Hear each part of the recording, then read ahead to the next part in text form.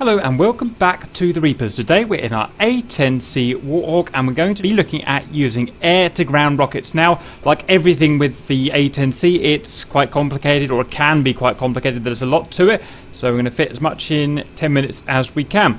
First things first, armament screen. The pylons we can have is 2 to 4 and 8 to 10 regards rockets. So if we go on pylon 2, right-click rockets. We've got two types of launchers, allow 131 and allow 68. First of all, this looks very imposing. Don't worry, it's actually really simple. Now, I don't actually know the difference between a 131 and a 68. If anyone knows, please let me know. What I do know is they both hold 7 rockets, and those rockets are the same size. They're both 2.75-inch diameter rockets. Those rockets come in different warhead types. We've got high explosive, we've got Willy Pete white phosphorus, we've got parachute illumination, practice smoke, high explosive, different type of warhead, certain practice type of warhead, a certain practice type of warhead, and a certain practice type of warhead. And we're going to go for a symmetric loadout. So for pylons 2 and 10, we'll go for practice smoke. On the remaining pylons 3, 4, 8, and 9, we're going to go for rockets. An even bigger list here, but it's again really simple when you actually look at it. It's just those LAU 131 launchers or the LAU 131 times 3, so 3 launchers per pylon. And the same down here, LAU 68 or LAU 68 times 3. So because we can, we're going to go for the L131 triple pods, and we're going to go high explosive. Same over here. And I'm just going to go the same to keep it simple in the other pylons. Actually, slight change of plan. Pylon 2, I'm actually going to have a targeting pod here just to make targeting a bit easier for CCRP. So showing that we can also have an asymmetric loadout. Let's go for that. Request rearming. While that's loading, let's have a look at today's controls. So we're going to be firing with weapon release there. We're going to be using DMS left and right to select our different weapons profiles, or essentially select our different rockets that we're going to use. We're going to have TMS forward short to make a mark point, and then TMS forward long to create speed to use our CCRP method, as we'll see later. We use our master mode control or toggle button to change between our master modes, and I believe that's all we're going to use today. Rearming complete. Okay, missiles are on. Next thing we need to do is update our DSMS so we can set up profiles for these. So we're going to go to press and hold stat OSB. We're going to load, then we're going to put it there, then we're going to load, then we're going to load all and wait until everything's loaded. DSMS loaded, so back to DSMS now, and we've got an up-to-date stores page now. So let's set these weapons up. We're going to go to profiles. Two types of rockets we've got, so 2 types of profiles to choose from. I can't remember which number is which, so we're just going to try it out. Go down to that first one there, view the profile.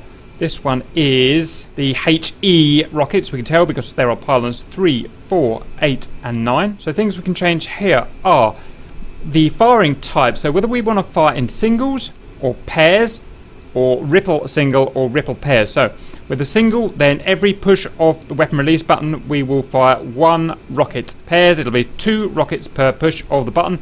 Ripple singles, the rockets will fire out one after the other to a ripple quantity of the amount that we can set here. So if I set this ripple quantity to 10, for instance, so I press 10, 1, 0 here up on the UFC and then press ripple quantity here. Then for every push of the weapon release, it will release 10 ripples, 10 rockets, one after the other in a single format. Out of interest, I could also do ripple pairs where it's going to do the same, but they will come out in pairs to the max quantity shown there. So we're going to do ripple singles, why not? Every time we've changed something here, remember to save the profile, otherwise it will get lost. And let's go back in and see what other options we had in there. View profile. We can also change the firing mode. We can fire these rockets in CCIP, continuously calculated impact point, or continuously calculated release point. For these types of rockets, why don't we do CCIP?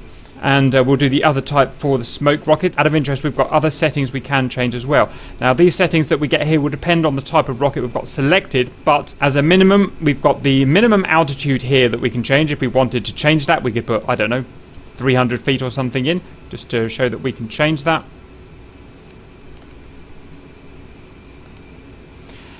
We've also got the adjustments to the reticle. So like a manual firing sight, we can adjust the depression of the rocket up in millimeters or down in millimeters. As standard, they'll both be 0 millimeters, but we can change that depression angle if we like. And in fact, I'm going to set minimum altitude back to 0. I don't actually want that on there, but just showing that you can do that. Return back to the screen. Save it out of habit. And that's that. Next, let's go to the smoke. So down arrow, it's going to be the M274s. We're going to view the profile. So for these, I want them to come out on single, and I want them to have a mode of CCRP instead of CCIP, and I don't want to change the settings. Save.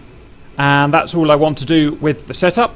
And I've just spotted from the DSMS we're actually in training mode rather than the master arm. We want to be master arm to allow us to fire, and we've got our ground safety on, so that will change once we're in the air. Right, let's get in the air and find some targets. Okay, so we're airborne now. We're going to use our first set of rockets, and that is going to be our high explosive rockets. The first thing we want to do is to change our master mode to CCIP. We cycle through that with the master mode button. We can go to guns, CCIP, CCRP, and nav. So we're going to go CCIP. Now we need to select the correct weapon profile. We are currently have no weapon profile at all. We can use DMS left and right to select that, or we can click on here like that. And you can see it's come up with the relevant profile, in this case the M151, or we can do it through the DMS left or right, and that's off. M51, we can also have 274 out of interest, or off. So that's it, that's 151 selected. You can see it's these 4 high explosives as we set. We can see we've got quantity 10, the ripple single there, and the CCIP type. So I just want to aim at the ground to show a bit of the symbology a bit better. So we've got a CCIP Pipper here. That is the point at which, if we fired now, the rockets would strike at that point on the terrain ahead. Out of interest, it does mean that the aircraft needs to know about the elevation of the terrain in front of it. If for some reason it didn't have that elevation details, or we were at an invalid attitude, i.e. not in a dive of some kind, then we wouldn't be able to get this symbology. We've got our time of flight here, so it's currently 3 seconds before impact. We've got our ranging clock here. It starts up 2 miles there. It unwinds to 1 mile there, half a mile, and then 0, basically where we're hitting the ground there. Rockets, our distance is up here at the moment in 1.4 miles, nautical miles for the target. Our distance is actually usually shown down here. For some reason it's disappeared in numerical format, but we don't really need it anyway because we've got this ranging clock here. So let's go and unpause and go and find a target. Okay, targets identified, a column of armoured vehicles. So what we want to do for our bombing profile is turn away, so we're 4 to 5 miles away from them. So we've got plenty of time to get in a dive and aim. We're going to climb up 4,000 feet AGL or above. We're then going to dive down at 10 to 20 degrees to the target, and we're going to fire when we're 1 mile away from the target, ideally 1 mile or less, down to whatever we consider the minimum range. The minimum range will be dictated really by whatever the hostile is, dependent on its anti-aircraft abilities. Our speed for the dive is going to be, well, essentially the maximum speed we can get out of the aircraft. There's not much chance of overspeeding in this thing. Okay, we're at distance now, turning in. 5 miles away, 5,000 feet. Let's dive in. Really want to adjust ourselves so we come down the line of vehicles so that our rockets that overshoot will hopefully hit the other vehicles. Regarding the accuracy of a ripple, they are, well, it says in the flight manual, they will surround the Pipper essentially. Okay, just approaching 2 miles now, 10 degrees descent. Let's just pause it so we've got a bit more talking time. So to actually fire, weapon release, push and hold until the entire ripple of 10 rockets has been deployed. Then we can push our hold again if we want another ripple, and so on. Again, we're going to be firing at about 1 mile distance and closing. So let's get on with it. Prepare to fire. 1.7 miles, 4-second flight time.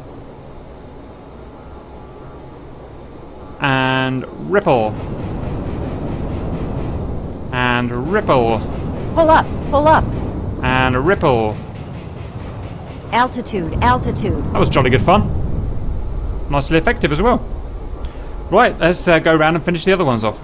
Same profile, 4 to 5 miles away, over 4,000 feet, turning in.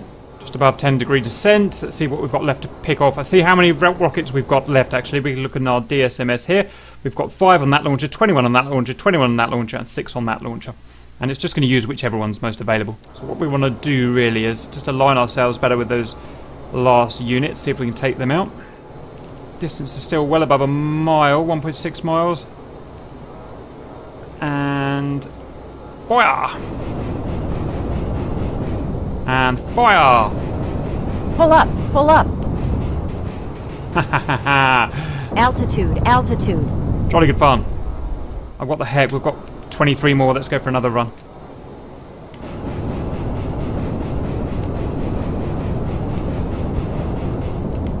Oh, and we're out of Winchester. Pull up. Oh, Altitude, altitude. I think that just about finished them off. Right, so that's the CCIP use of the rockets in single ripple mode. Now we're going to move over to our other profile, which is our smoke, our 274. So unpause, we're going to go DMS left and weapons off. And we've got our other profile here, the M274 profile. It's automatically turned itself to CCRP mode. So the previous rockets were used in CCIP mode, so that will always be in a dive of some sort, for the reasons that we said earlier. The CCRP that we're going to use now is for use in level or even kind of aiming upwards, and it's for lofting and long range shots. So the CCIP, you have to get in dirty and close like we did there, you know, far from a mile or below. The CCRP, like we're going to do here, we can fire from several miles away. So if we wanted to scatter a series of rockets in a base, but we didn't want to go within, I don't know, 3 miles for some reason, then we could use this method. For CCRP to work, what we need to do is select a SPI, a sensor point of interest, somewhere on the ground, and that is essentially going to be our target point. So next we're going to go and mark a target on the ground, or a SPI on the ground. So let's get set up. TGP on here. Air to ground mode. Let's go and find something different out of interest. There's some buildings over there we can go and get. Look for the diamond on the HUD. Put that in position. Make these right MFD soys, so coolie right along. Find a building we like the look of. That one there. TMS short forward. TMS forward long. That is our SPI created. We can prove it to ourselves by clicking on the tab there. You can see we've got this SPI wedding cake sign there. So that is our target set up. So we're going to drive away now. We're going to drive away about 4 or 5 miles. And we should explain the symbology here. We've got our CCRP reticle here. It looks like a CCIP reticle, but it's not. It's different. It has a different function. We also have our CCRP azimuth steering line here. This is going to give our azimuth to the target. And our shoot cue here, our aiming cue, this little circle. The name of the game is to turn away, then turn back in, align ourselves with the vertical line here. Then get this reticle dot here in this little circle here, and then you can fire and be assured of being on target. It will compensate for any altitude you need to be, or make you fire up or level or whatever altitude you need to be to hit the target with the type of rocket you've got selected. Now different rockets will have different rocket motors, different distances and whatnot. So just for security, I'm going to get fairly close for this one. Other than that, super simple. So unpause, let's get a few miles away. 3.5 miles, that should do. Full power, turn round. We'll just keep turning until our azimuth steering line becomes more visible, and there it is. Now we're going to line ourselves, whoops, overshot. We've got to line ourselves up now. Out of interest, we have a steering deviation line here, so it's telling us to turn right, and if it went left, it would tell us to turn left. And we've got to get in line now with our line. It's always a little bit awkward.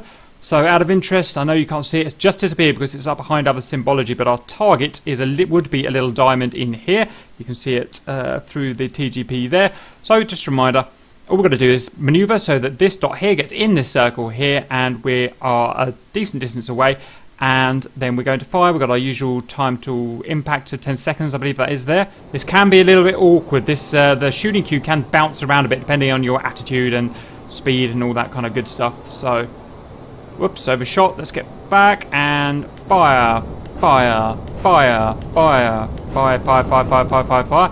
And they should all hit roughly where our spears there. And we can check our BDA from here. Not too bad, really. If there was a bunch of infantry there and they were high explosives, they'd all be dead.